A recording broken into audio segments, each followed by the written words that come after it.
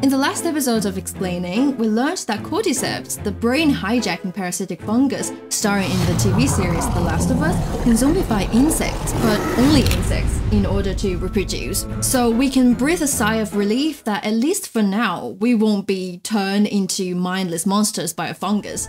But if there's a fungus that can zombify ants, could we also be on the menu someday? Explaining!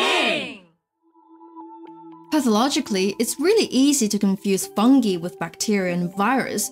They're all replicating microorganisms that can store genetic information, synthesize proteins, and cause infection.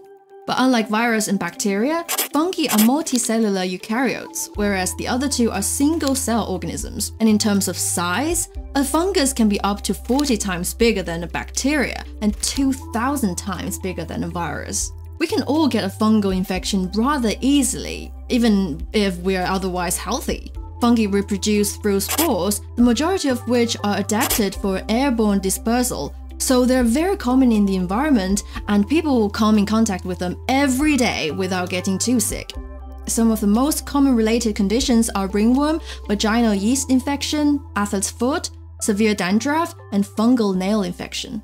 That said, people with weakened immune systems are more likely to develop serious infections, such as mucormycosis or black fungus, which is caused by a mold called mucormycetes.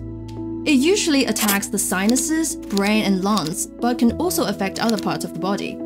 In 2021, an increase in COVID-19 related mucormycosis cases was reported, predominantly in India, as COVID-19 itself and its treatments, steroids in particular, compromise patient immune systems, making them ideal candidates for mucormycosis. So yes, fungi can terminate human lives, but to date, we haven't seen a fungus that affects us in the same way that cordyceps works on ants. Nonetheless, that doesn't mean that there isn't a parasitic force that can control our minds.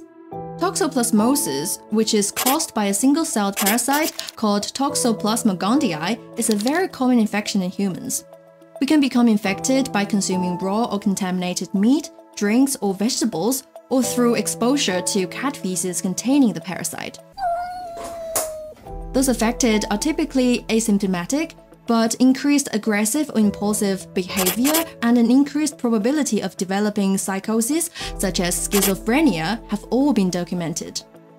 One study even shows that car accident victims are more likely to have this parasite hiding in their body.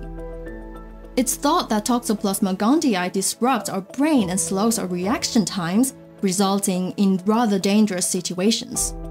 So fungi are unlikely to trigger a freaky apocalyptic scenario where millions die simultaneously, but The Last of Us demonstrates the superpower they derive from climate change in their march to human domination.